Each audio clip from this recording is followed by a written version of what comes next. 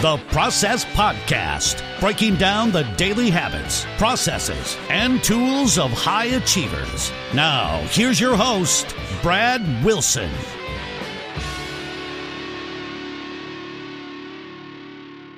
Hey there, boys and girls. It's the host of the Process Podcast, Brad Wilson. If you haven't yet, please take a moment and subscribe to The Process with Brad Wilson on iTunes or Apple Podcasts. It's one click of the button and is absolutely the most valuable thing you can do to support my show. Also, if you really love the show and you feel like it makes a difference in your life, I'm going to challenge you to tell somebody about it this week. All they have to do is search for Brad Wilson in iTunes, Stitcher, Spotify, Google Play, or iHeartRadio, and then click the first result that comes up.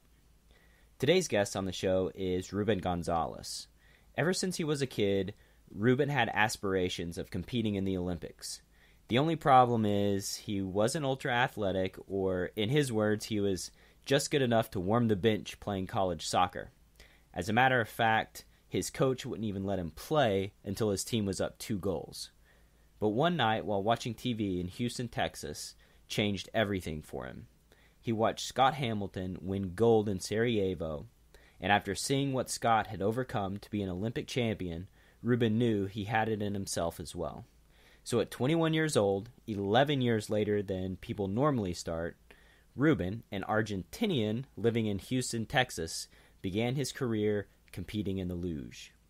To date, Ruben's the only Winter Olympian to compete in 4 different games in 4 different decades, and he's going for 5 at 59 years old. And despite being a self-described C student, he's also the best-selling author of The Courage to Succeed, The Inner Game of Success, and Fight for Your Dream. After reading The Courage to Succeed from cover to cover in 3 hours, I immediately wanted to set much, much bigger goals for myself, which leads me to my giant goal of helping 1 million people in 1 year live a life that's true to themselves, followed up by running with the Bulls next year in Pamplona, Spain, as a celebration of reaching that goal. So if my bony body gets gored through the heart next year, you've got the inside scoop as to how that happened. This is also why I asked you to tell a friend about my show in the upcoming week. I can't reach 1 million people without your help. All right, so without any further ado, here's my conversation with the always inspiring Ruben Gonzalez.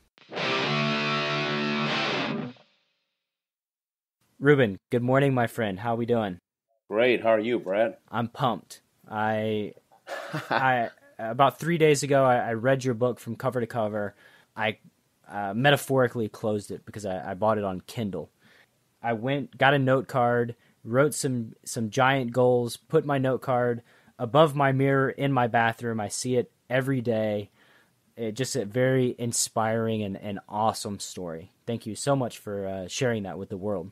Oh, thanks, Brad. You know what? I pinch myself, especially from thinking about where I came from. So, Ruben, can you tell us what you do and the area in which you see yourself as an expert? I guess I'm an expert in mental toughness and how to get yourself to take action. I see that fear of failure and fear of the unknown hold most people back. And along the way, I've been able to figure out some little techniques that work for me that help me put on the blinders and take that bold action. And it's amazing how when you do that, you start realizing that those fears were unfounded. What techniques do you use specifically? Well, I use different ones. You just mentioned one, having pictures of your goals around you all the time so that you're constantly reminded, because if you don't, life happens and 6 months go by and then you realize, oh my gosh, I was supposed to be going after this goal, right?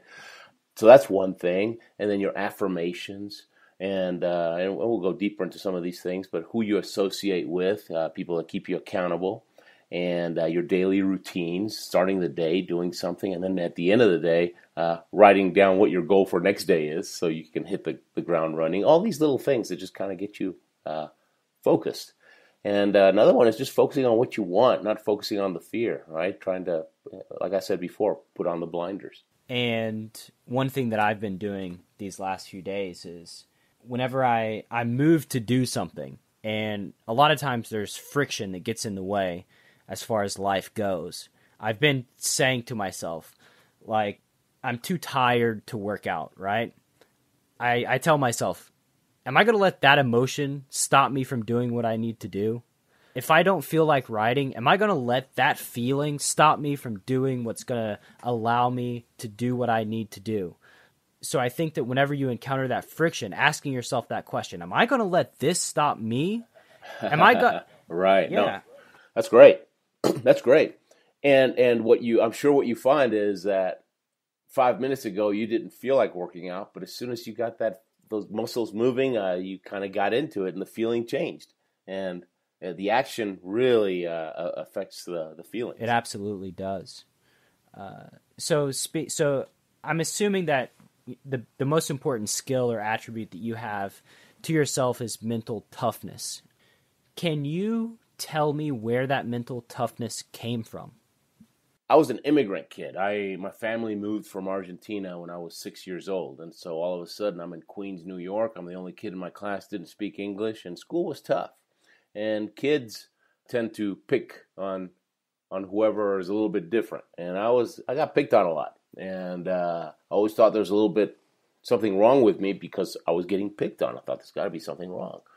And I learned how to read books by reading. I learned how to speak English by reading books, adventure books, and then that led to my dad getting me into biographies. And then he said, you'll learn, right? Success leaves clues. If you'll study the lives of great people, you'll figure out what works and what doesn't work. And over and over and over, I saw that perseverance was the key. That if you just kept fighting or refused to quit, then at least you had a shot, right? There's no guarantees, but you had a shot.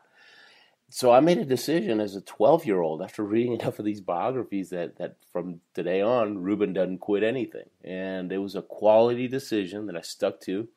And so much so that by high school, kids were calling me Bulldog. That became my high school nickname because I was tenacious.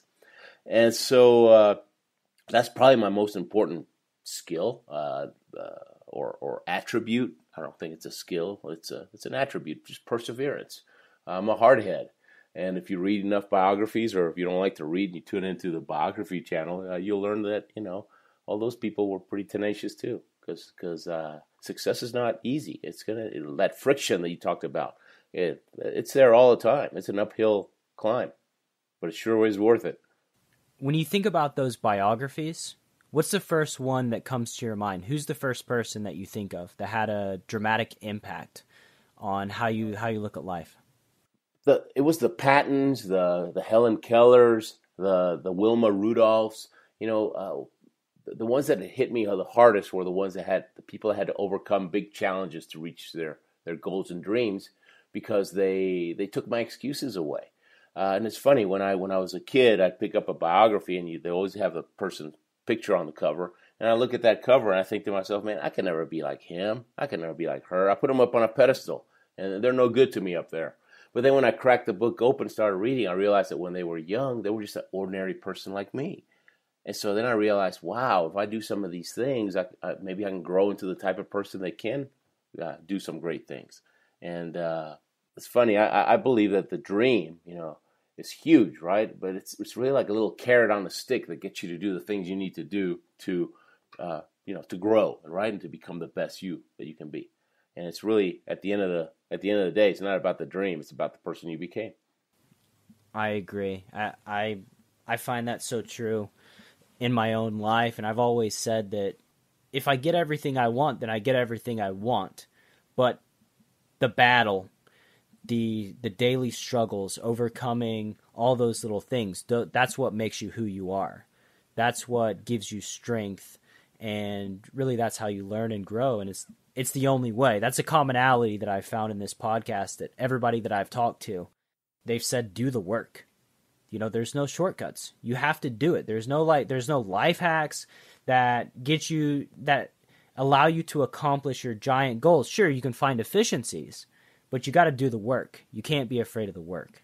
Right. And a lot of people, too many people, They want to be successful without the work. Well, that's called a lottery ticket, and the people that win the lottery, a couple of years later, they're back where they were before because they don't know how to hang on to the money or what to do with it. And so you have to do the work, because that's how you learn. That's how you get strong. I had this teacher in grade school that whenever we complained about a test or too much homework or whenever we got whiny about anything, she says, it builds character. It builds character. And I hate it when she said that, right? And but now I agree. That's what builds character. It makes you strong inside, and it makes you stronger for the next battle. So it's like training. It's like lifting weights. You achieved your big dream of competing in the Olympics despite overcoming numerous obstacles. What are some mistakes that you saw people make that you feel contributed to their failure to achieve their dreams? When I first went to Lake Placid, they put me in this class, a beginner's class. There's about 15 of us. And we were going down it was the springtime, so there was no ice. We're going on wheels down the concrete track from the half-mile point and going about 55 miles an hour. All we're wearing is tennis shoes, shorts, and a T-shirt and a helmet, right? It was brutal. If you crash, you have really good traction, right? It's a lot easier than ice luge, but it was scary, and you knew that if you crash, it's straight to the hospital.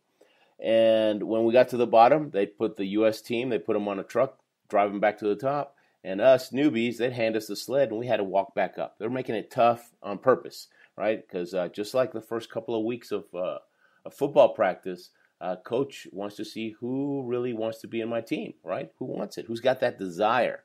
And apparently, a lot of these people didn't have enough desire because every day there was one or two less showing up, and they had all these great excuses. It's too expensive, it's too far away, I miss my family, I don't like the luge. Well, I didn't like it either. I was killing myself out there, right? But I had the desire. And it wasn't about whether I liked the luge or not. I saw the luge as a vehicle that was going to get me to the dream, the Olympics, right? And I saw it as probably the only vehicle that was going to get me to that dream. So I had no choice. I had to go on. And so I think that what kept a lot of those people from sticking it out was some of them might have been lack of belief that they didn't think they could make it, and others lack of desire. And I always had the desire. Ever since I was 10 years old, I wanted to be in the Olympics. But it wasn't until I was 21 when I saw Scott Hamilton, the figure skater, win the gold medal at the 84 Sarajevo games. He gave me hope, right? And I said to myself, if that little guy can do it, I can too. I'll be in the next Olympics no matter what. It's a done deal, right? In my mind, I knew I was going to do it. So for the first time, when I saw Scott Hamilton at the age of 21, I had the belief and the desire. And now I was ready to take action. And when the going got tough, I was ready to keep on keeping on. Because the belief will get you started. The desire will keep you going, right? It'll keep you going when the going gets tough. It's kind of funny. It's sort of like a biography come to life when you saw Scott Hamilton win the gold. You look up to these people who overcome massive challenges to accomplish amazing things, and Scott Hamilton was real life, present, boom, I'm going to do this thing. It was crazy. It was overnight. It was like somebody turned on the lights, and I realized, hey, if he can do it, I can do it. And it's funny now, I've been speaking professionally, since 2002, so 16 years now. When I'm up on stage, my goal is to become to do what Scott Hamilton did for me, to do that for the audience, right? I want him walking out of my talk thinking, man, if that guy that bench warmer, if that guy can make it to the Olympics even one time, we can do anything, right? And so hopefully they're walking out thinking, with more belief, and they're ready to face those challenges and take more risks, and then you start getting different results when you do that. Well, I haven't seen you speak in real life, but I can attest that after reading your book, that is exactly how I felt. It's so cool, you get these emails, and it's funny. It seems like there's a 2-year gestation period for most people. Brad, it'll probably yours was like a 2-minute gestation period, but I'll get these emails that always say, "Golly, I heard you speak 2 years ago and fill in the blank." Right? I lost 50 pounds, or I paid off my mortgage, or I started my own business, or it's like whatever their big dream was, and it's that feels so good. I mean, it makes you realize, wow, maybe I'm making a little bit of a difference here and there. I read a lot, and I ask myself, how can I provide value in people's lives? And I know that the number one regret of the dying is that they don't live a life that was true to themselves. And so many times in my life, I've asked myself that question. Am I living a life that's true to me? And reading your book the whole time, you can see that no matter the obstacles of basically being broke, not having tons out of this world athletic ability, it didn't matter. You were going to live a life that was true to you. And for you, that was, traveling down the ice at 90 miles an hour to make it to the Olympics. But so I've publicly stated my goal of inspiring 1 million people to live a life that's true to themselves. And that's because of you. And I want to ask you, so what actionable advice do you have for somebody out there who maybe wakes up in the morning and feels uninspired with the life that they currently live? Yeah, sometimes people will come up to me after a talk and they'll ask, they'll say, well, what do you do if you don't have a dream, right? Because some people, they forgot what their dream was. And I tell them, look, what was your dream when you were a kid, when you were 10, 12 years old? What was it? And, well, I wanted to play NBA basketball, but I'm too old now or whatever, right? They follow it with all these excuses why it won't work. But I tell them, well, it's okay, but see, basketball, just think about basketball. That your childhood dream, it can direct you to an industry. Maybe you can become at church, you can be the coach for the basketball team, for the kids, right?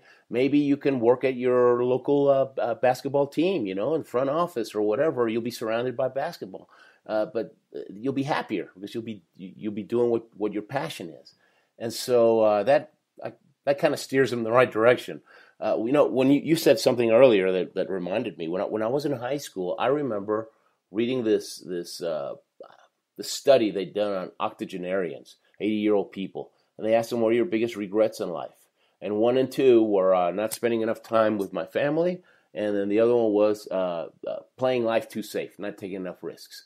When I read that, I made a decision, hey, whenever I have an option, I'll just take the riskier option, so when I'm 80 years old, I won't have that regret, right? And then the next phase, I kept thinking about it, and I thought, you know what? I want to have so many adventures when I'm, in my life, that when I'm a grandpa, I'm going to have so many great stories that all the grandkids will be around me because I'm going to be the one with the stories. So I wasn't even dating back then, but I was already thinking about what I was going to do when I was a grandpa. So yeah, it's just a decision, and you only live once. You might as well go for it. And I think it's such a wise thing to think about the stories that you want to tell your grandchildren, because in Tuesdays with Maury, he talks about we all know we're going to die, but we don't believe it. We know we're going to get old, but we don't believe it. The reality is it's happening. Life is happening, and our time is going to pass. And one day, hopefully, God willing, we get to be older and wiser, and we get to reflect back on our life. And I want to reflect back on my life and be happy and proud of the things that I did, and not have those regrets. And I think that's one of the biggest tragedies in life are people who are 70 and 80 years old, because life is not a fairy tale. There's not some, prince or princess charming who comes and saves your life and grabs you from, whatever it is whatever situation that you feel stuck in and saves you.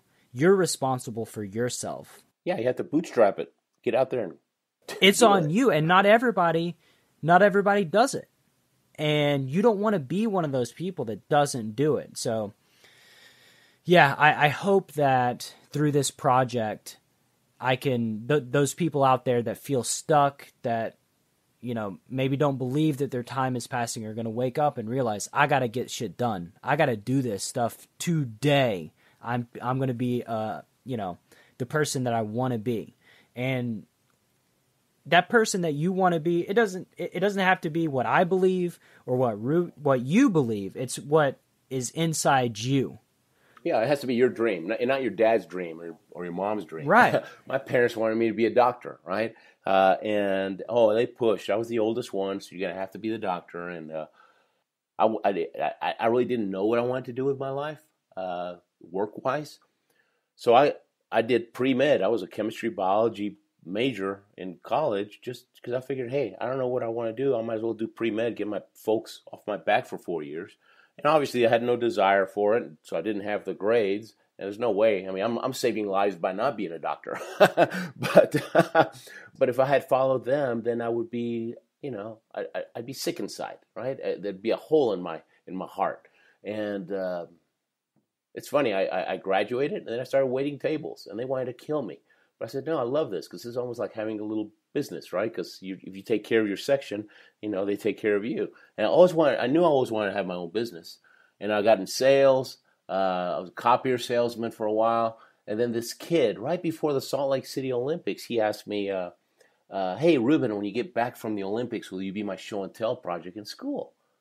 And I pictured show and tell when I was a kid, hey, 20 kids in a classroom, everybody shows something off, talks about it for 5 minutes. I thought, great, yeah, I'll be in and out of there in 5 minutes. I took the sled, I took my Olympic torch, the helmet. I thought, man, no prisoners, right? I'm going to win this. I'm finally going to get a gold medal at something. I go to the school. The principal takes me to the auditorium. There's 200 kids sitting there on the floor. And he says, you got 45 minutes. Have at them. They turn it into an assembly, except they forgot to tell me. I thought I was going to die. And I actually said a little prayer, right? It's called the desperation prayer. God, what do I do now? That's a really good one, by the way. And what I felt I needed to do was just tell them your story and give them some pointers to help them reach their goals and dreams. And I did. And afterwards, the principal gets in my face. He starts shouting at me. He goes, man, you got a gift. You're better than people we pay. You do this for a living. And I said, what, you get paid for show and tell? And he says, no, it's a speaking profession. Don't you know anything? And I guess I didn't. But he was so in my face about it that for the next 3 days I thought about it. I thought, hey, I'm just being myself up there, telling my story. I'm having a blast, and maybe I can inspire some people to really go for it in life. And so I quit my job 3 days later. I figured if I can sell a copying machine, I can sell a Ruben too. And I just started hitting the phones and built a business. And so, I mean, I'm a shy guy, believe it or not, and I'm a professional speaker. I made C's in English. I'm a best-selling author. I was always the last kid picked to play sports in school because I was slow. A lot of heart, but no body. And I'm a 4-time Olympian going on 5. I mean, golly, it's crazy. So if I can do those things, imagine what anybody else can do. It's just a matter of just going for it. What do you mean going on 5? Oh, I competed in Calgary in '88. And then I competed in Albertville in 1992, so I was 8 years straight luge. And then I quit. I was done. And for 5 years, I didn't do anything. And then my coach called me out of the blue, and he talked me into coming back, starting to train for Salt Lake City. And I said, I'll only go if my brother goes. And my brother went too. He started training. He took up the sport of luge, and he learned it. And we made Olympic history. First time 2 brothers competed against each other in the men's luge in the Olympics. And that was Salt Lake City, 2002. And then I quit again. And for the next 6 years, I was building my speaking business. So that was a big challenge. And then I started getting bored. And so I thought, no one's ever done 4 Winter Olympics in 4 different decades. That'd be great. Maybe I should go for it. Got back into it after a 6 or 7 year break, and I qualified, and I made Vancouver. And I was 47. Everybody thought I was a coach, and then I quit again. And for 7 years, I got this 7-year itch, a weird one, right? I'm kind of like a Brett Favre of luge. But this past October, I went back. I lost about 25 pounds that had crept up on me, and lost it. And then this magazine wanted me to get into my luge suit for a picture for the magazine. And I thought, man, looking good, right? I was actually looking really good. And so I thought maybe I got another one in me. I went to Calgary this past October just to test it, right? See if this old body can still handle the G forces. You're pulling 6 Gs on some of those curves, and I'm 55. I'm sliding better than ever. I'm actually listening to the coaches for a change.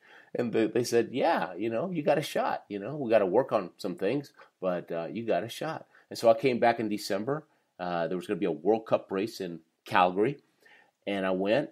And so I was older than some of the coaches now. And I've got a 25-year-old sled, and new sleds are a lot faster, right? Because technology. And I was going to have to qualify for this World Cup race. I was going to have to break my own personal speed record at the Calgary track just to qualify for this race. And you get 5 shots to do it, and I did it on one of the runs by 4/100ths of a second. Somebody said, man, doing it on that sled belongs in a museum, not on the track, man. It's like you going to Wimbledon and trying to play with a wooden racket. I mean, you got to get yourself another sled, that's for sure. And so anyway, I'm going for Beijing. In Beijing, we have a plan set up, and the next 2 years, these next 2 seasons, they don't count towards qualification. So we're going to go all the way back to the beginning, because when I went to Lake Placid the first time, they said, if you want to go to the Olympics in just 4 years, it's going to be brutal, because we're going to have to take, by now you should have 10 years experience. And so we're going to have to cram 10 years worth of luge learning into 2 years, because the last 2 years you have to compete against the best in the world to qualify. And so I broke a lot of bones. I got hurt more than most people because I was doing it. And by rushing it, my fundamentals are not very good. I can slide well, but my start technique was always awful. And so now we're going all the way back to basics, right? Like John Wooden or like Vince Lombardi, they always taught about, hey, master the basics, right? And so the next 2 years, we're just going to focus on that, mainly on my start. And then the last 2 years, there's 15 World Cup races all over the world, and then top 37 get to go. And, they tally up the results for the last 2 years. Top 37 in the world get to go, and 38 watches it on TV. And so when I make it, I'll be 59 years old in Beijing. I'll be the oldest Winter Olympian in history. The oldest one right now is a 59-year-old curler from Sweden from the 1924 Olympics. It's crazy. So I'm going to do it in the luge. And I'll be the first person to do 5 Olympics in 5 different decades. I mean, how cool is that? This guy wrote a screenplay about it, and I think, once I do that, I think it'll sell. So, Beijing is in how many years? How many years away? It's in 4 years. It's in 2022. 2022, Beijing. 59 years old. Yeah. When does it end? When does it end? Are we we're gonna go for I don't know. 20, it's funny. 2030? Are you gonna be a 80-year-old man sliding down? Geriatric luge. I you know what? And I tell people, there's a page on my website. I just went ahead and got a URL that points to it. It's called oldestolympian.com. Oldestolympian.com. And it tells that story that I just told you. It's got cool pictures and videos and stuff. My goal is I don't want my record to last another 70 years. I want it to last 4 years max, right? I want other older athletes to see me and say, hey, we got to get back into training. If that guy can do it, surely I can too. How cool would it be if you start getting a bunch of 40 and 50-year-old guys that actually qualify to make it to the Olympics, and maybe guys that competed, 20 years ago. It would be incredible. I have no idea if there are too many people out there that are like you, though. I think you're a pretty unique guy. If I were you, I wouldn't be disappointed if there's not a lot of 60-year-olds flying down the luge over the next decade. Okay. I think your record might stand for a while. Okay, well, maybe in the luge it will. It's funny, I was born in Argentina, and I competed for Argentina. In the first 4 years that I was under the U.S. team trained me and they taught me. And I traveled with them, but they said, you're going for Argentina because we need more countries. That's the only way we'll train you, because we need more countries in the sport, because we're on the verge of getting kicked out of the Olympics because there's not enough countries doing the luge. This is back in 1984. And then for all the other Olympics, I trained under this big international team. But now I'm going to be these last couple of years, I'm going to be training under the U.S. team again, right? Because it's just better coaching. And when I contacted them about that, I was talking to one of the coaches. His name's Fred, and he says, "Yeah, I said, I just want my last one. I started with the U.S. I want to finish with the U.S." And he goes, "Oh, who are you trying to kid, Ruben? This is not going to be your last one." So I guess I got a reputation now. How does your wife feel about being a 59-year-old loser? Not too happy. Don't want to talk about that. No, that's not a good place to go. But it's I think I'm being an example, and this is going to be good for business for sure. If we get this movie deal, which getting a movie is I really believe it's like the lottery, because first you have to have a great screen, a good screenplay, and then you got to get a major group to buy it. Then they actually have to make it, and then it actually has to be good, right? Because it could be a dud. But if it all came together, who knows? Things have come together for me in the past. Shoot, we'd be set. Oddly, I have a screenplay writer coming on the show in less than a month, and I know I'm personal friends with the producer of Black Swan. Really? Yeah, we played poker together in Los Angeles. Well, if you can connect me to, especially the screenwriter, I would love for him to take a look at the screenplay we have and see if it at least has good bones. Absolutely, right? Absolutely. I'll do that, because the editing is huge. And Pete too, the movie producer. I think he can. He probably has contacts. I'm sure he'll love your story. Yeah, I'll do whatever I can to help you out. Wow. Okay, well, that brings up something. When I read your article about how you got all excited about reading my book, and then you decided to put out your goals and how you're going to impact 1 million people, I meant to tell you this when we were talking on the phone before. When you start telling everybody about your goal, there's going to be a group of people, most of them, average people, are probably going to laugh at you, right? And that's normal because they don't believe, and you intimidate them just by going for it. And they think that you winning is going to make them look bad. That's just how most people are. But by putting it out there and by becoming known as the guy who's going to impact 1 million people and the guy's going to run with the Bulls in Pamplona, when you come across somebody that could possibly help you or know somebody, then they'll be able to connect you just like you did with me. And so you have to become known for your goal, and it'll make it easier. I've already gone through that in life. I was also a server at 19 years old. I worked at Applebee's, and I had the dream of being a professional poker player. And this was before poker was mainstream. And I showed up to work an hour early every day. I read books. I stayed late reading books, and I told every person that I was going to be a professional poker player. And people did laugh. People laughed in my face. They told me it wasn't possible. So I'm very familiar with getting laughed at, and I'm perfectly comfortable with it. And you know what? I at the Calgary Olympics, the first one, 1988. That was my first Olympics. It's also the Jamaican bobsledders' first Olympics, and especially back then, I mean, it was totally dominated by the Swiss, the Germans, and the Northern Italians, which are basically Germans too. And you practically had to be blonde-haired, right, to do this sport and speak German. So the Jamaicans kind of stood out, right? And they were getting bullied at the Olympics. I mean, just like in Cool Runnings when they're making fun of them, hey, leave the bobsled to the men. Go play with your inflatable toy on the beach. I mean, I saw that 2 or 3 times, and I was shocked because it's totally un-Olympic behavior. And finally, I went up to one of them, and I said, man, what does that make you feel like? I mean, I can't believe they're laughing at your face. And I'll never forget what the guy said. He said, hey, we're winners. We intend to get the last laugh. And I thought, whoa, these guys are tough. And so I kept my eye on them. 4 years later, I saw them at the Albertville Olympics, right? Now they got 4 years experience. They're pretty good. Nobody's laughing at their face. A few people laughed behind their back, but that was it. And then the next time I saw them was Salt Lake City. They've been at it for almost 15 years. They were solid. And get this, these guys were sprinters, okay? They were better athletes than the Germans were, but they just didn't have the bobsled technique. They didn't know how to get into the sled, how to drive. They just needed to learn. But now they had the speed and pretty decent technique. Salt Lake City, they actually beat one of the U.S. sleds. They got a Disney movie. They're laughing all the way to the bank. And so what I learned from those guys is that, when you tell people about your dreams, you're going to go through 3 stages. First, people are going to laugh at you. Then they're going to watch you. And when you start making things happen, look out. They're going to start admiring you. But if you can't handle that laughter stage, you'll never make it to the admiration stage. And you've been through all 3.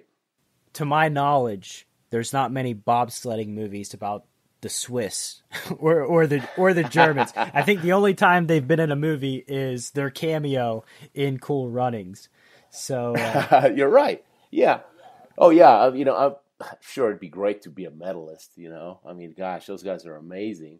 But I think I can help a lot more people being the I tell people I'm like your neighbor, man. I mean, your neighbor's probably a better athlete than me, but I stuck with it long enough to learn some skills, right? And then I use those skills to reach the dream. It's always going to be hard at the beginning, so give yourself time. Most people compare themselves to the world champ, or they compare themselves to the best in the world. But every day, you should compare yourself to you and be the best Right. Ruben that you've ever been tomorrow. And all you can do is be the best that you can be. Yeah, I mean, and I can't control the results. It's funny, at a Q&A after a talk, if it's a smaller talk, like less than, I don't know, 500 people, I offer, hey, if you guys want to do a Q&A, it's a lot of fun. And a lot of times they'll ask, did you win a medal, right? And I say, or are you going to win the medal, at the next Olympics? I tell them, man, at my age, I'd be happy to make the cover of AARP. But when I tell them I didn't win a medal, you can see a lot of the people in the audience that kind of deflate, right? It's like they're let down and I tell them, look, guys, I'm just happy to get to play with the big boys, okay? I can't control the result. I can only control how hard I can train and how good my sled is, and and what I eat, and who I hang around with, and if I did all those things to the best of my capacity, even if I came in last place, I can look at myself in the eyes in the mirror and be proud because I got to go. Absolutely. And you did the best that you were the best you. No regrets. And that's what you can control. So I'm going to flip the switch a little. We're going to change directions. In my previous talk with Bob Babinski, we talked about a guy named Dan Gottlieb. And he was a young man who was driving down the New Jersey Turnpike.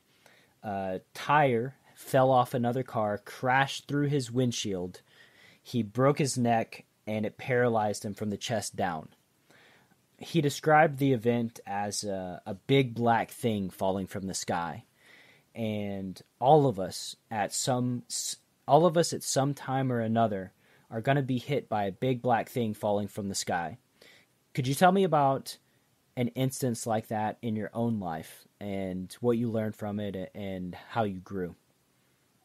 About a year and a half before the Calgary Olympics, the first one, I was training for a World Cup race in St. Moritz, Switzerland. And I wasn't having any big problems at that track. I was just trying to fine tune. And so we were training in the morning, and the Italians were training in the afternoon. And that year, the Italians were the best. And so I went to Curve 13, which was a place where I wanted to tweak some stuff. And for a couple hours, through that training session, I was just watching them zoom by. And when you watch luge on TV, it's boring, okay? I mean, I change channels. But live, if you're if you're just a couple of yards away from the track and somebody's zipping by at 90 miles an hour and you can actually feel the wind they make and you can see the whites of their eyes for an instant, man, it's nuts, okay? And so you start thinking, man, are they sacrificing them off the top? I mean, you start getting these weird thoughts. And so here comes one of the guys, zoom, and I'd mumble to myself, man, I can't believe I do that. Next one, I can't believe I do that. I can't believe I just did that for 2 hours, right? The next day, as soon as I got to Curve 13 on my run, my mind reminded me, that's right, Ruben, you can't do that. And I totally froze. I didn't steer. I went straight up into the woods, which is this retaining wall, this lip up on top of the track, keeps you from flying out, and it came back down. Last thing I remember is I was flying through the air, kind of doing a somersault, which is really bad luge position, by the way. And through my legs, I can see behind me the sled just broke into pieces, and it's coming at me. I'm going down the straightaway about 80 miles an hour. I thought, if that thing hits me, I'm dead. So I just did a Greg Louganis, man. I just dove off the side of the track, and I hit up. I don't know what I hit, but I broke my hand.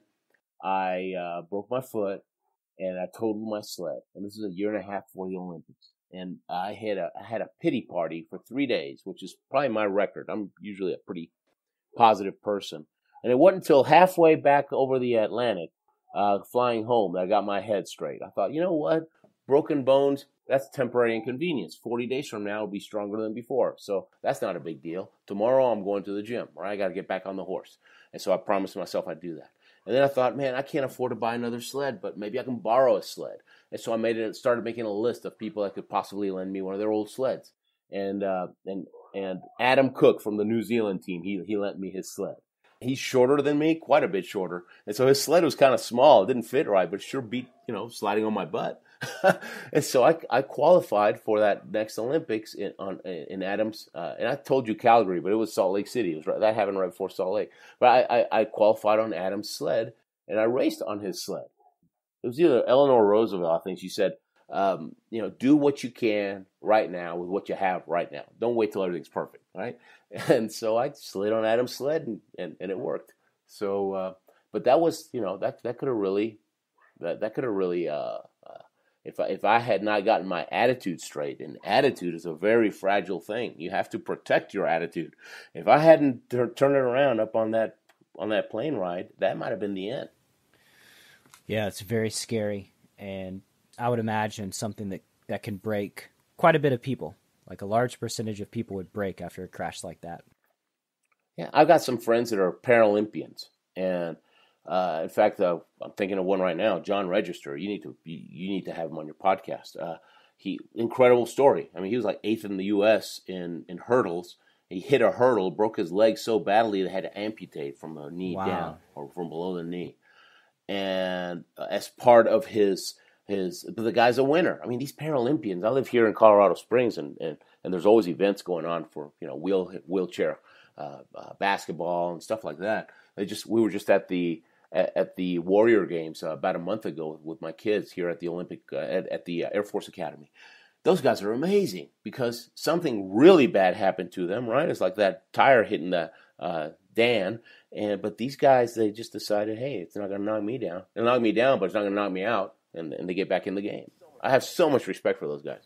There's a lot of research where they document happiness levels. And one thing that you talked about earlier, winning the lottery, people's happiness level jumps up dramatically, but over time sort of goes back to their average. And it's the same with a catastrophic injury like that. People in the beginning, they get depressed, but at the end, they eventually get to the happiness level that their baseline, right? Wow. And, I didn't know that, but it makes sense. Yeah.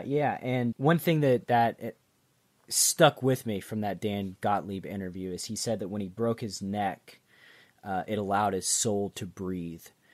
He only had a limited amount of time to work on all the things that really mattered to him. So he eliminated all the other BS that was preventing him from working on his passion and pursued only his passion after that. It's a winner. Yes, sir.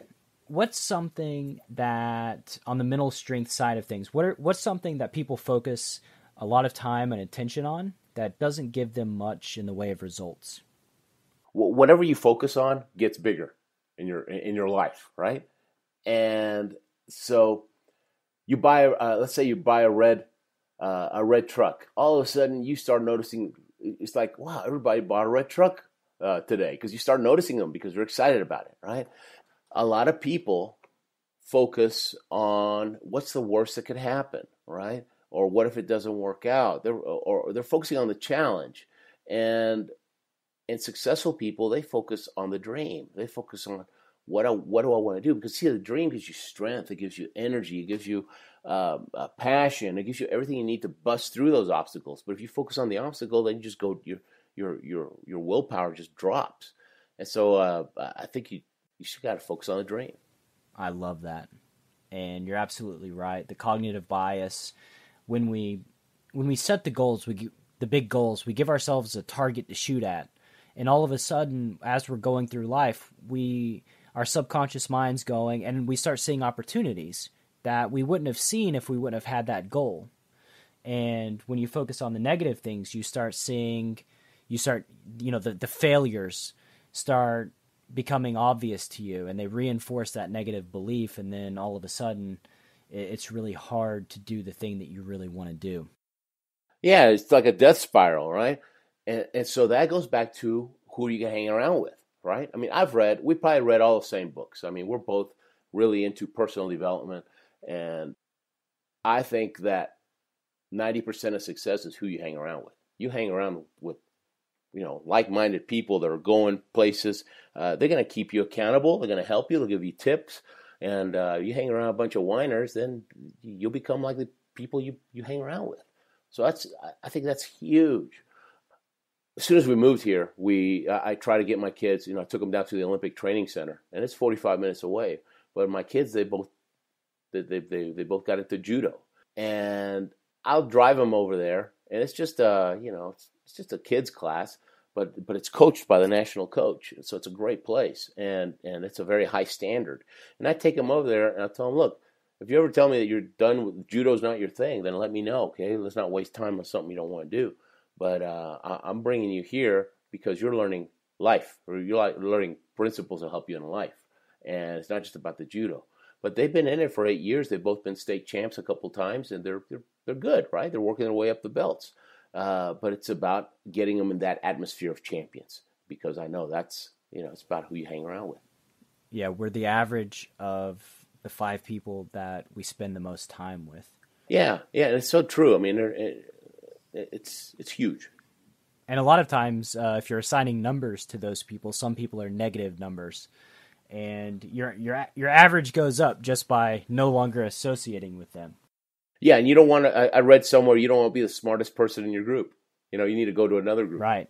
Because you're not learning. You're not learning. If you're the smartest person in your group, then your problem is you got a big ego.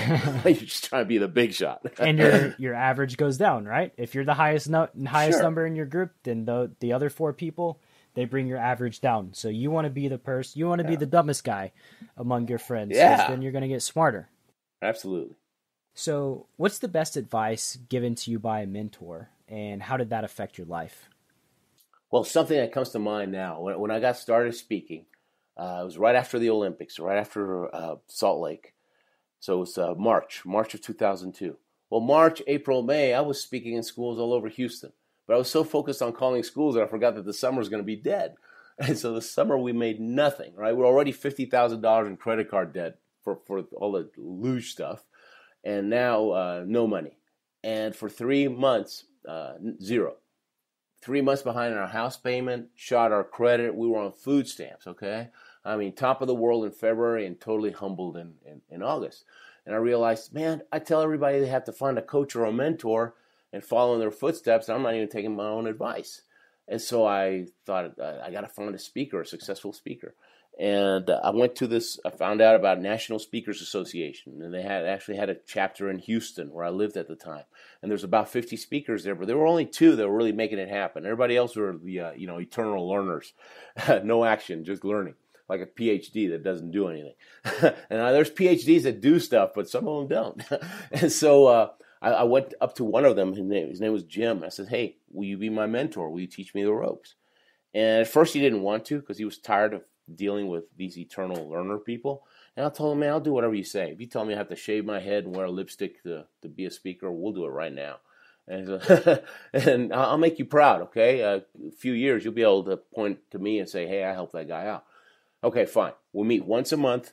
You got me for an hour. Bring a notepad with questions. Ask me whatever you want. At the end, we'll give you some homework, okay? And if we ever meet and you haven't done last month's homework, it's over, all right? And so I said, great. And you take me to lunch. I said, sounds great, except I can't afford to buy you lunch. I'm on food stamps, okay? It's going to be Starbucks. You can have anything on the menu as long as it's coffee of the day. Put as much sugar in it as you want. And so the first time we met, he said, I don't care if you're a 10-time Olympian, unless you write a book, no one's going to take you seriously. And I told him I can't write a book. I made C's in English. And he said, hey, you got a great story. You write it down. We'll give it to some A students. They clean up the grammar. That's just editing, okay? And I said, wow, I didn't think about that. He goes, yeah, it's editing, so shut up and sit down. I mean, this guy was tough. It was like dealing with Sopranos. But one thing that he told me, and that little thing that I just told you made me realize that, wow, this guy's been through the road, right? He's been through that minefield, and he's got experience, and these things that seem like end of the world to me is just a piece of cake to him because he's done it, right? So I just need to listen to this guy. And one thing that he told me was, Ruben, done is better than perfect, okay? Perfectionists don't ever get anything done. He says, we're just going to contact everybody. You're going to speak everywhere just to get your name out there, your face out there. You never know who's going to see you. But you're going to just throw mud on the wall, okay? And eventually something's going to happen. We can clean up the mess later. And 16 years later, I'm still throwing mud on the wall. But most people try to be perfect and clean and, and tidy. No, man, success is not like that. You have to get out there and, take some licks. And you say you're still throwing mud against the wall, but I've seen the testimonials on your website, and they're ridiculous. Stephen Covey, Jim Rohn, Lou Holtz, just completely inspired by your speeches, which I will link to one of those in the show notes section on the website. Oh, cool. You mentioned accountability earlier in the conversation. Can you tell me about social pressure and how people can use that to hold themselves accountable? Okay, yeah, sure. I didn't know I was doing this in high school, but when this kid told me my name needed to be Bulldog because I was tenacious, it was just as I was walking out of the library. I turned around, went back inside, got a book about bulldogs because I wanted to make sure, and it checked out. They're known for the tenaciousness, and I was so impressed by what I read that the next person I met, I said, "Hey, my name's Ruben, but you can call me Bulldog," right? And from then on, I was Bulldog.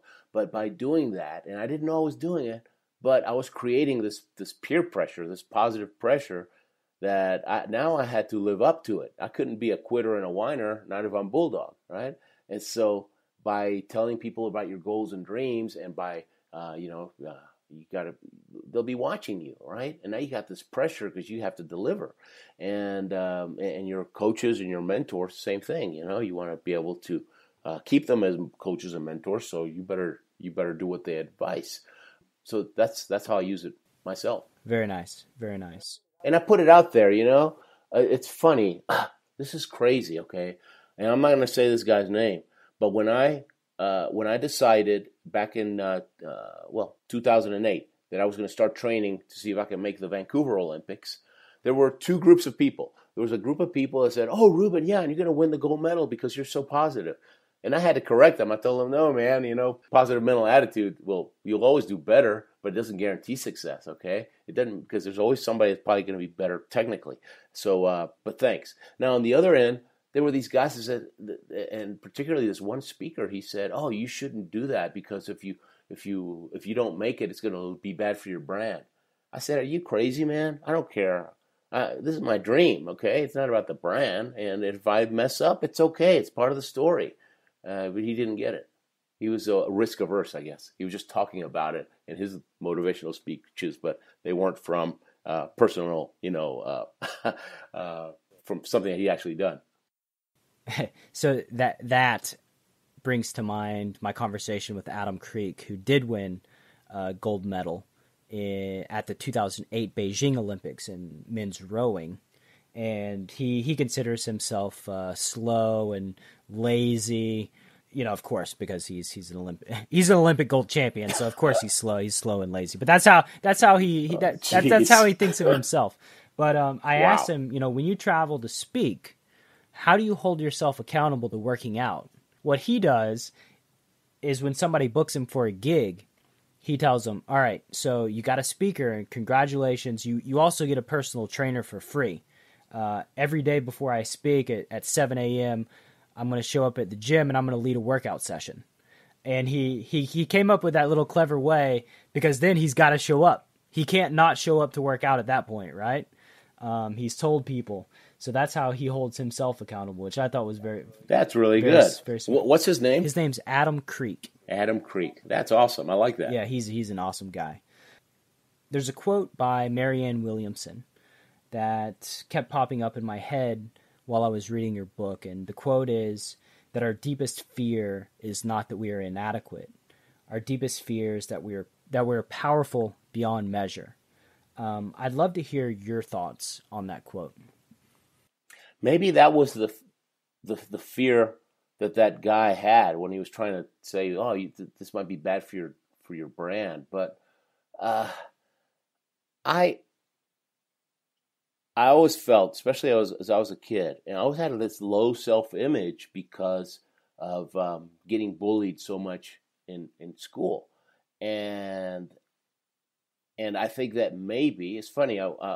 Jack Canfield was interviewing me for his he put me in his Success Principles book. I'm actually in 3 different chapters in there, and I called his office to just to see if he would write a testimonial for one of my books. And he got on the phone, which is rare. You never get the guy on the phone. It's usually the secretary. But he said, "You got 5 minutes." And we spoke for an hour and a half, okay? He says, "Hey, I'm writing this book. I'd love you to be in it," and blah, blah, blah. But he is really into self-image, right? He believes your self-image, if you have a huge self-image, you can do more. And he says, "You must have a great self-image to do all the things you did, Ruben." And I told him, "No, man, I think I had a lousy self-image. Maybe it was kind of like a Napoleonic complex in my case, that I had to prove to myself that I was okay." And he didn't like that answer. So he didn't put me in the self-image chapter. But I think that's really it.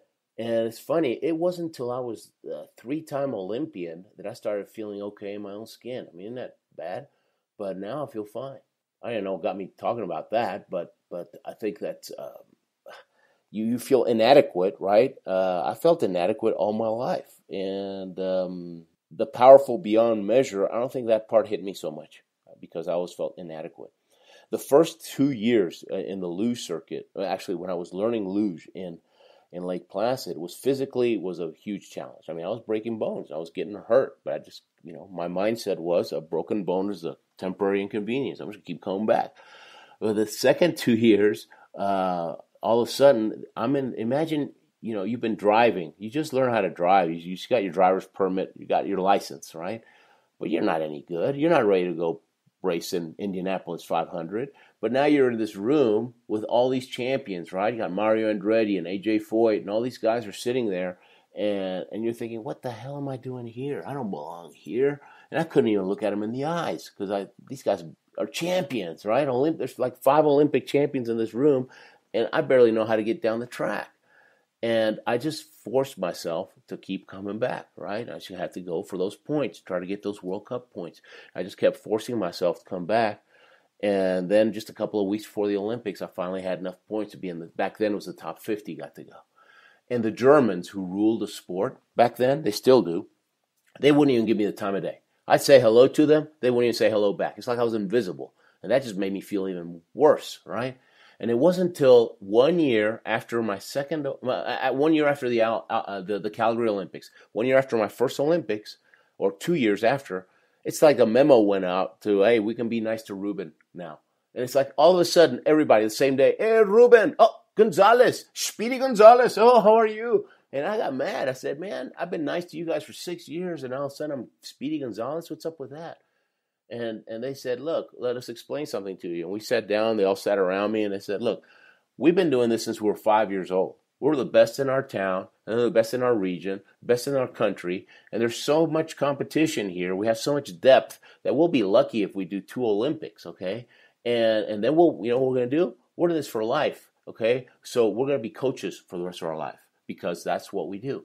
And we're sick and tired of these small countries coming and competing, and they do 1 Olympics, and then they disappear.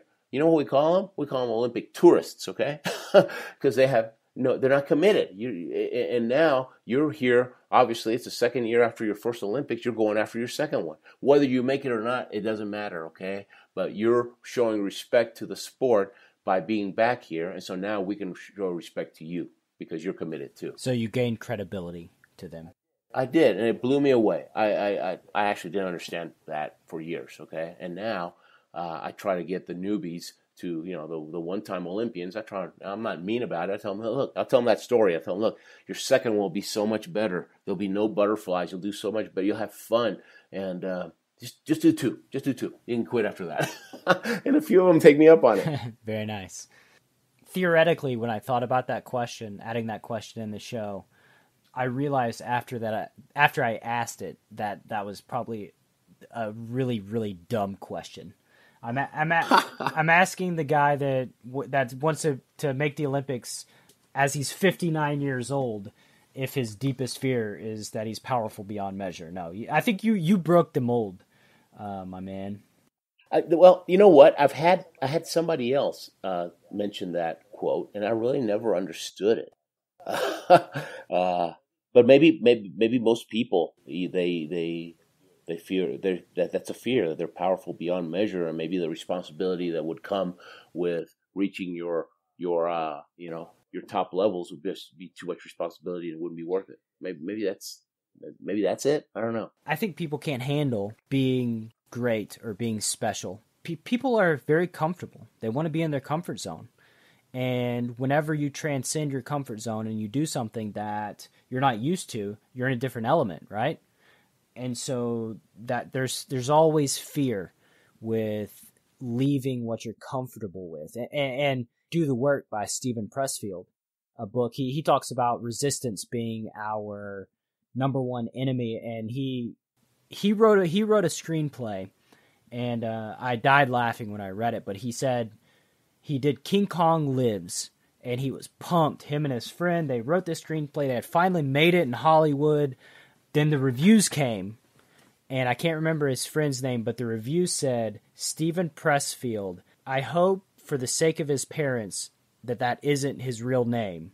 This is the worst movie we've ever seen. And you know, he talks about that resistance of all the outside forces, even your family, your friends. They like you the way you are. So even they resist whenever you want to do something special. So having the self-belief in yourself and being strong and, you know, accepting the change that comes with it. Because at the end of the day, when you do better yourself, it's better for everybody.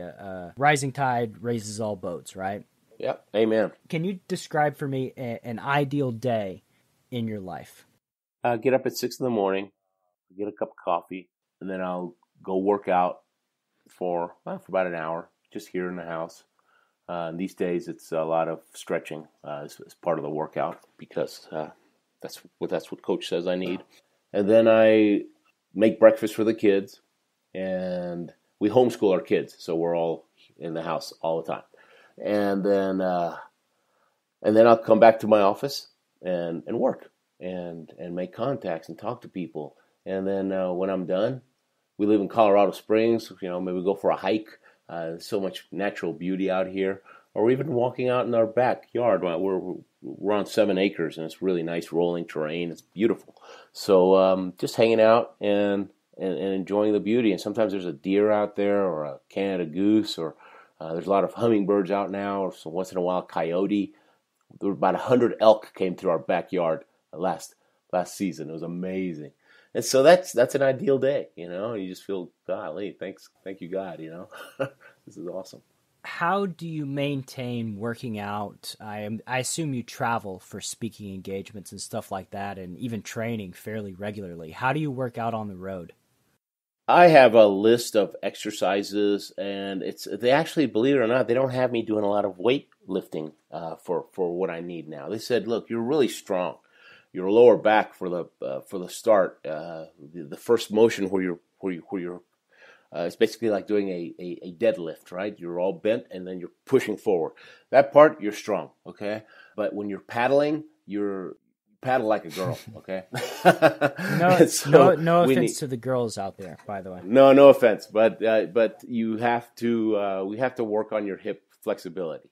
And so they have me doing all this yoga stuff that, you know, I'd rather be doing weightlifting, honestly. But all these exercises to stretch. It's a mobility hip mobility sequences to open up the hips so that I'm able to, when I'm paddling, go further out and have more strength and be able. The goal is, and I drive fine. I said, you drive fine, okay? With a new sled, you'll be great. But we got to do something about that paddling, because if we can gain 1 mile an hour or even 2 miles an hour before curve 1, right? Your velocity before curve 1, that'll translate through the whole track. And so that's where you have the most to gain. And so that's the plan. So that's easy to do. I mean, I can do that in a hotel room. And I do some calisthenic stuff too, and, you know, using my own weight as well, kind of like Herschel Walker, you know, a lot of push-ups and sit-ups, stuff like that, because they don't want me actually getting tighter. They want me to get looser. Do you take any supplements or anything like that? I watch the salt. Try not to use hardly any salt. I have a lot of protein with my food, and I'm an Argentinian beef eater, so that's and I do take some lots of supplements. In fact, my best friend is a doctor, and I have blood tests done every 3 months, very comprehensive blood tests, and depending on what, you know, all the different criteria, he I got a handful of vitamins that I take every day to keep the levels. And this is in his parameters, right? His standards are a lot higher than, a general practitioner, right? This is like for peak performance stuff. And so we started doing this a couple of years ago with my friend, Carlos, and I started losing all his weight. And that's what I put the idea in my head that, hey, it took me so long to learn how to drive this darn sled. Why not do another one? What sort of testing does Carlos do with you? And for somebody out there that also wants to increase their a healthy regimen, what actionable could they take? Oh, boy. Well, I'm just reading it from, I have a whole file here with all my tests, right? It's blood tests, right? So, but here's some PSA, T3 and T4, which is testosterone, TSH, which I have no clue what that is, estradiol, lipid profiles, hemoglobin profiles, complete metabolic panels, which whatever that's, some lab person would know what that means, CBC, and then DHT levels. I mean, that's, even though it's chemistry and biology, that's gibberish to me. But I know that they take about 4 vials of blood. It's a few $100, but it's worth it. And then based on that, he's able to prescribe what I need. And I take my blood pressure every day to make sure that the things that I'm taking are, you have to tweak these things, right? So he's just keeping an eye on me. And so I'm a soldier, I'm a good soldier. And that's what I tell people to do. When I was a kid, my dad always said, if you have to run through a minefield, it's probably a good idea to follow somebody who's already crossed it and still walking, right? And so I've always looked for the coach, the mentor, the person, and I just humble myself to their leadership because they know what they're talking about. And then and it has to be somebody that has fruit on the trees, not a theorist. Somebody actually did it, right? And so I just listen to the coaches and I do it. I mean, when I climbed Kilimanjaro, I just followed the guide, right? I stepped where he stepped for 5 days. I got a picture on top of Africa. Before I ran with the bulls, all that stuff that I sent you. I read 3 books about Pamplona. I called the guy on the phone. I got some coaching because I wanted the experience, but I didn't want to die. And so that's all I do. I'm a good follower. Dying would not be fun. No, that messes it all up. Yeah, that kind of ruins the experience. Yeah, you can't tell your grandkids about it. Yeah, I hope you show up at my funeral if I die, by the way. Because this is public record. It must have been a typo. You weren't supposed to do that. Oh, man. How did you feel as far as energy levels and focus goes before versus after Carlos started doing your blood work and you started taking the supplements? Much better. Very sharp. I can work longer. I have, 25 pounds is a big difference. Oh my God. So I'm much fitter. I'm probably fitter than I've ever been. I played college soccer and I'm almost to where I have a faint outline of a 6-pack on a 55-year-old man that's always had a keg, not a 6-pack. And if I keep it up, who knows? Maybe I'll get that 6-pack. That'll be cool. But I feel energetic. I have more zip. That's great to hear. Yeah, and I eat better. I mean, I have this, if you go to RubenTips.com, RUBEN tips, TIPS.com, that's where you can sign up for my newsletter. And actually I have a bunch of articles there. You can test drive me before you send, you fill in that thing. But there's one down there that says how I lost 25 pounds. And so that tells the whole story. So I watch what I eat, right? I mean, it's like the Tim Ferriss stuff that he teaches. I kind of combined it. So, I'm really good 6 days a week, and then I get a cheat day. And it's funny, I was on a plateau after about 2 years of being good, and I read about that cheat day, and I lost a few pounds after doing the cheat day, and it made it all easier. So very low, hardly any carbs, right? 0 sugar. I don't even eat fruit, right? Because fruit's just, it's sugar, guys. Fruit is sugar. I don't even eat a grape for 6 days. And then on Saturdays, I can go eat some pasta or I eat a lot of fruit because I miss the fruit. Yeah, I'm with you. I love the fruit. I love the carbs too. I love the bread. It's all. Yeah, bread. Oh, good French bread is just unbelievable. What software or tools do you use every day in your life? to stay productive? I use LinkedIn a lot. I know that's not a software, but I use that a lot to connect with people. And I actually, I'm do a plug for somebody. If you really want to learn how to do LinkedIn, and I'm just now learning how to use Twitter, because there were things about Twitter that I didn't know, and oh my gosh, it's totally different now. So there's a guy that actually lives here in the Springs as well. His name is Kevin Knebel, Knebl, and he has these courses, these online courses, where he teaches this stuff.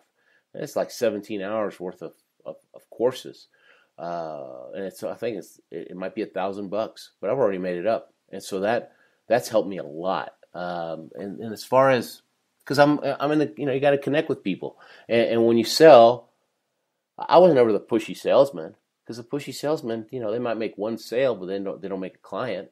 And so I was always trying to create a relationship and then nurture that relationship, because people, when they do need your product, they're going to buy from somebody that they like and they trust, right? And so you got to work on the like and trust with people that could possibly buy your product, but you can't be pushy. And so he teaches a lot about that, relationship marketing. What else do I use? Very simple. My business. I mean, I use emails, and when I write stuff, I'll just write it on. It used to be on. I use Pages, right, and write articles and submit them, turn them into PDFs, and then when I write books, I have a whole thing in my website where I teach people. Actually, don't teach them, but it's where they can get information on if you want to write a book. Where do you go get your cover? How do you lay it out? And etc. And then if you keep throwing mud on the wall, cool things start to happen. I mean, just last week I had a Romanian publisher said, "Hey, we'd like to translate your latest book to Romanian." They've done some of the other ones in the past, and so they pay me a little bit out of that and a little bit of royalties. But mainly, I get out there. Right now, I might get a gig in Romania. And then last night, I got one from China. China, and then a couple weeks before that was India. It's like, I don't know. These people must talk to each other, because all of a sudden, all these publishers from around the world. But a few years ago, I get this call from Poland, and this guy said, "Hey, we're having, we read your book in Polish. I didn't know I had a Polish book at the time, or I must have forgotten. But we love your story. We're having a leadership conference in Warsaw. Would you like to come and speak for us?" And golly, we took the whole family we spent a week in Poland and a week in Spain, and came back home, the four of us. We still had money left over from that gig. So thank God I listened to my mentor to write that book, right? Because it has opened up doors everywhere. And talk about a life of adventure. Those are adventures that we'll remember forever. Yeah, absolutely. Poland was great. Oh my gosh. I thought, okay, Eastern Bloc's going to be all, worn down and, poor and everything. No, they've totally rebuilt it. They like Americans over there because everybody's got an uncle in Chicago, and the food's really good, and the dollar is strong because they're not part of the European, the community. And so you go out there and you go to all the best restaurants. It doesn't even hurt. Money goes a long way. Now, Poland is a great place. Looks like I might be going back soon. They started emailing me a couple of weeks ago. That's a good sign. That is a great sign. If you could help everyone learn one truth about the world, what would that truth be? You can do so much more. You can accomplish so much more than you think you can. And so find somebody that's done what you want to do, and just and listen to them and let them help you, because that will speed up your learning curve, and they will support you. And don't be afraid, because successful people, they like to talk about success. You're not imposing on them, because you know what happens when you become successful? You always hear about successful people being, it's like they're missing something inside that wasn't enough. Yeah, it's because the step after success is called significance. That means you're making a difference. You're creating a ripple effect of success in other people. So successful people are always looking for a mentor that wants to take action, right? And so if you do what they say, you're going to be helping them become significant. So it helps both of you guys. So that's what I would tell them. That's very good, and you're absolutely right. It's hard to see somebody who's like a younger reflection of you, and turn them away. As a mentor, I've found it, at least in poker, I've seen guys have come to me that I see myself in, and I'm not going to turn them away. I'm going to give them all the things I wish I knew when I was their age. I'm going to just do everything that I can to give them the highest possible chance of reaching their potential. Yeah. I had the two guys in the Argentinian team, luge team. I was the first one in South America, right? And so then the next Olympics, there was these guys from Venezuela popped up, and then later a team from Brazil showed up, right? And so it started to spread. And I've had people call me over the years, and you know how it is. Very few actually do anything. But there was this one guy in California. He's from Argentina, and he called me about it. He's kind of like a ninja warrior type guy. He does all that kind of stuff. So he's very fit. And he's been luging for 4 years. He just missed out making the Olympics in Pyeongchang a few months ago, but he's still in it. And, I'm going to be competing against him in Beijing. He's going to have to miss the next one too, because I'm taking Beijing, baby. But there's also this girl that lives in Whistler, Canada, right where the luge track is, and she's from Argentina. And they contacted me a few years ago, and they said, "Hey, who do we talk to? What do we do?" And man, of course I'm not going to hold back. Oh, gosh, how cool would that be? And she made the Pyeongchang team, and she's actually good because she lives there, right? And so she trains so much. She's like 19 years old. She's got more runs than I ever had in my whole career. But it feels great. I mean, if she actually won a medal, became the first South American to win an Olympic Winter Olympic medal, how do you think? You think I'm gonna feel bad? I don't feel so proud. Oh my gosh, I'll be bouncing off the walls. So happy for her. For sure, you'll be on cloud 9. And even if I didn't make the Olympics and she made it, it's like, man, I still feel awesome. Of course. When we invest in people and they succeed, we share in that success. Yep. What's something that you're working on that matters a great deal to you, or, in the words of Dan Gottlieb, allows your soul to breathe? When I got back into the luge, that gave me this sense of purpose that I hadn't had in years. I'm real ADD, and I get bored easy, right?